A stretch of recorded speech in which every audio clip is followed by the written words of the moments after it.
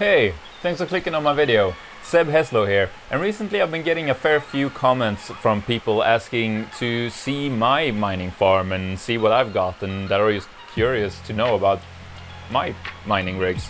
So that's what this video is gonna be. I'm gonna just show you my mining farm. So we're gonna do two things in the video. First, I'm gonna show you everything that I've got right now, and we're gonna talk about the hash rate and all the different cards and all of that. And after that, I'm also going to talk to you about what my future plans are for my rigs and what I'm hoping to achieve, like mining farm wise. Alright, so let's get to it. So I've currently got two full rigs, which this is the first one. This is the second one, and then I've got this just little test bench that we've built where I got one GPU running right now. So I'm gonna properly go through those two bigger mining rigs, but let's just start quickly and get this one out the way. So this is just an old like Dell PC motherboard that we janked out of like a old pre-build PC that we got, and on it we've got a 1060 6GB, and it's mining Ethereum. All of my rigs are mining Ethereum, and it is currently getting around 24.5 megahash. And so the reason we got this GPU hooked up in this little test bench here is that this GPU was actually causing my bigger rigs to crash. So yeah, it's gonna have to be over here by itself for now. Alright, so next I figure let's talk about this rig, because this rig is a lot of fun, but it's also really easy to talk about. This is basically a 13 times 1660 super rig, and that is the whole of it, really. So this is running one of those amazing ASRock H110 Pro BTC Plus motherboards that actually has 13 PCIe slots straight on the motherboard. So as you can see down there, we got 13 GPUs hooked up on this motherboard, and that is all connected straight on the motherboard, which is amazing. And then we got 1, 2, 3, 4, 5, 6, 7, 8, 9, 10, 11, 12, 13 1660 supers plugged in, and that is all being powered by three 850 watt power supplies. So I got three power supplies to power this whole rig. And what we've got more specifically is we got three EVGA 1660 supers. I forget the exact model name of those. And then we got one MSI Gaming X, which is this cool one with like RGB lighting. We got one ASUS TUF. We got one ASUS Phoenix, which is those small like single fan ones. Then I'm gonna struggle to show you guys this, but then in there we got another one of those ASUS Phoenix ones.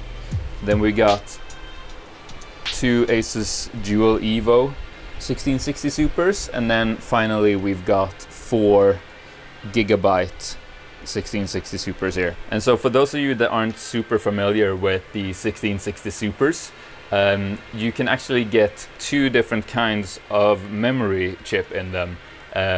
It can be either manufactured by Samsung or it can be manufactured by Hynix, and depending on which chip you get, the cards are actually a bit different in performance.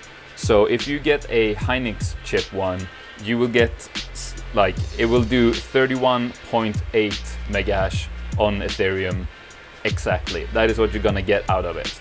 However, if you get a Samsung chip one, it is a bit more up in the air what it can do. So let's actually have a look at the hash rates I'm getting here. So total hash rate for this whole rig is about 419 megahash right now, a little bit over 419. And as you can see, most of the cards get around 31.8 megahash, right? But then as you can also see, there are a few ones like this gigabyte one here that is doing 33.2 megahash a second. And that is because it's Samsung memory. So I got 4 ones with Samsung memory, and they are all doing between 32.5 to 33.5. And then I've got another 2 up there that are also, they are both also Samsung memory. As for power consumption, the rig is doing about 190 watts. However, that is including this big fan we got set up here, which this fan is actually pulling around 30 watts just on its own. So whole rig pulling maybe around 1060 watts, something like that, and getting again 419 megahash, which I am really happy about. Alright, so now let's move on to this rig, which this rig will be a lot more fun to talk about because there's a lot of stuff going on with this rig, let me just say that. So let me just start by showing you the motherboard for this rig. And if you saw my previous video of how many GPUs can you fit on a gaming motherboard, you'll have seen this already. But this is actually a gaming motherboard, an ASUS gaming motherboard. And originally it only has 7 PCIe ports.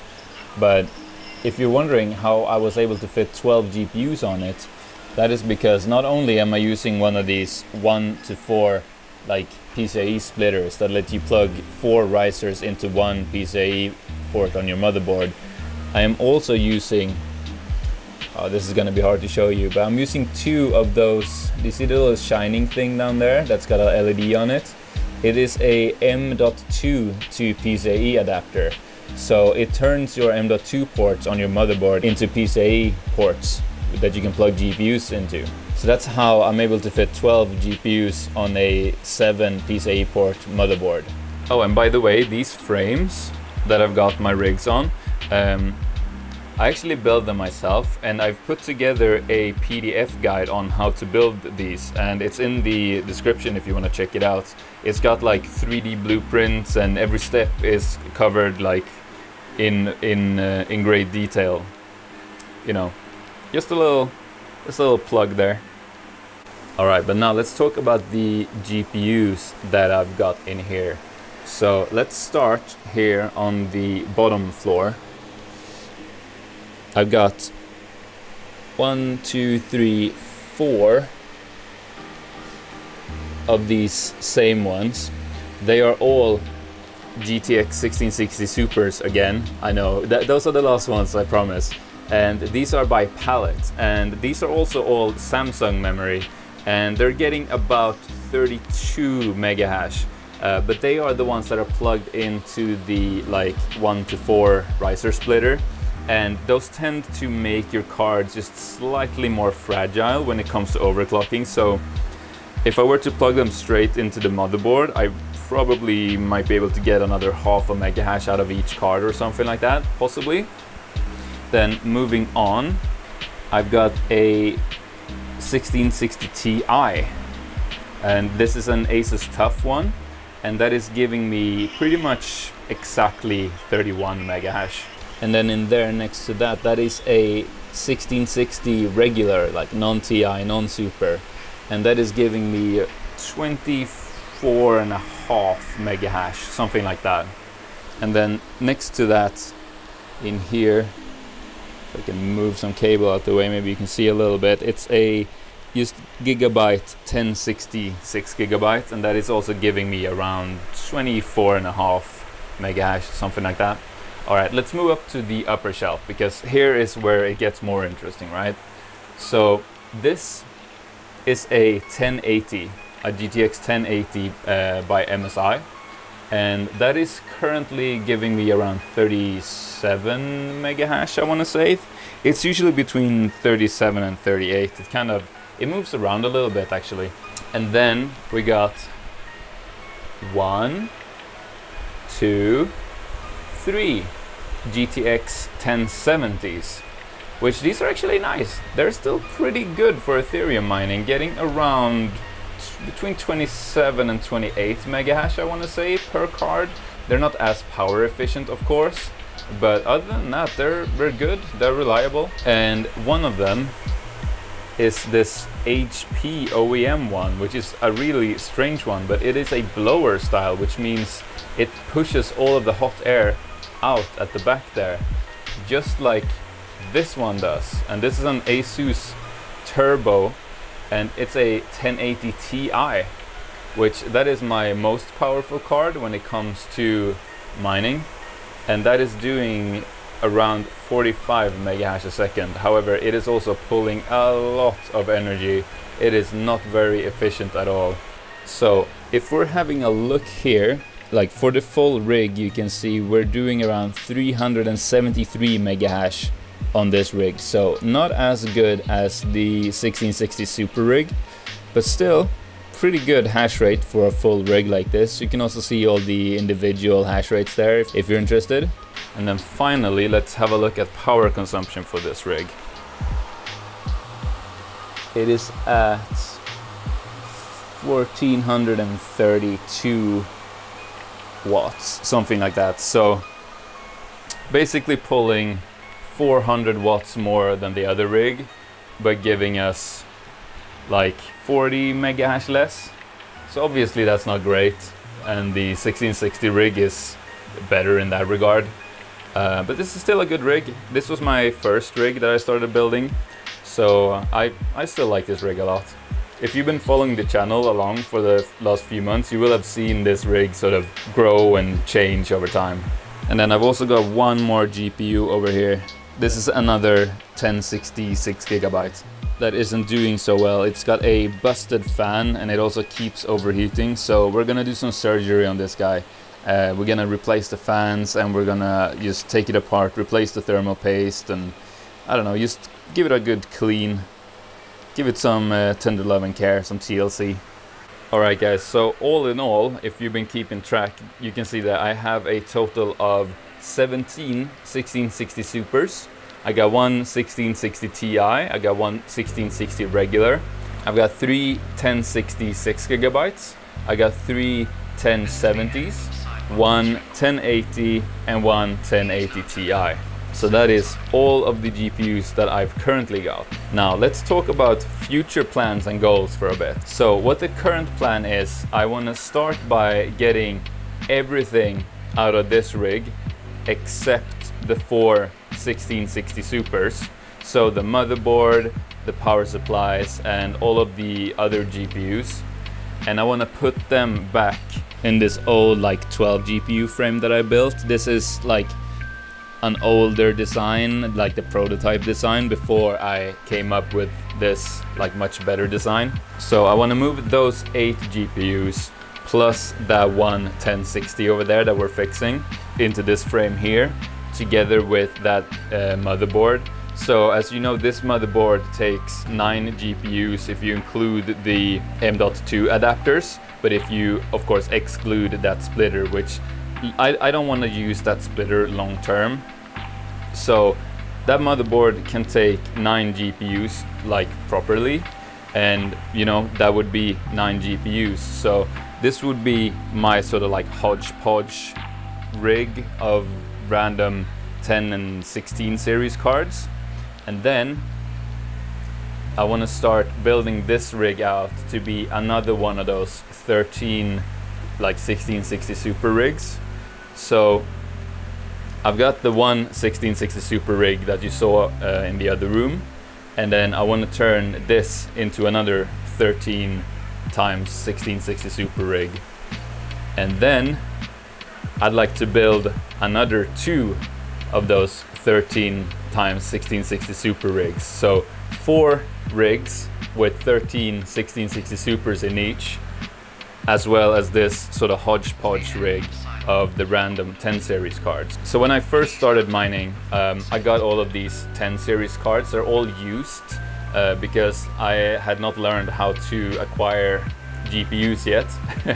So my only way of getting GPUs then was through like second-hand ads. But now that I've gotten like more experience and learned the ropes a little bit, like getting 1660 Super cards has actually been, I won't say easy, but I've been able to get them consistently. And if you want to know more about how, I've got 2 videos on the channel actually about how to find GPUs, so you can check those out.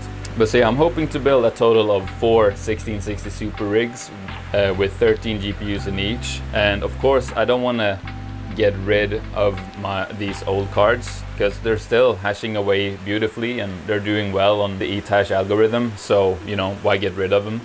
They're still very profitable, even though they are consuming a bit more energy, like per megahash, so to say, compared to the 1660 Supers.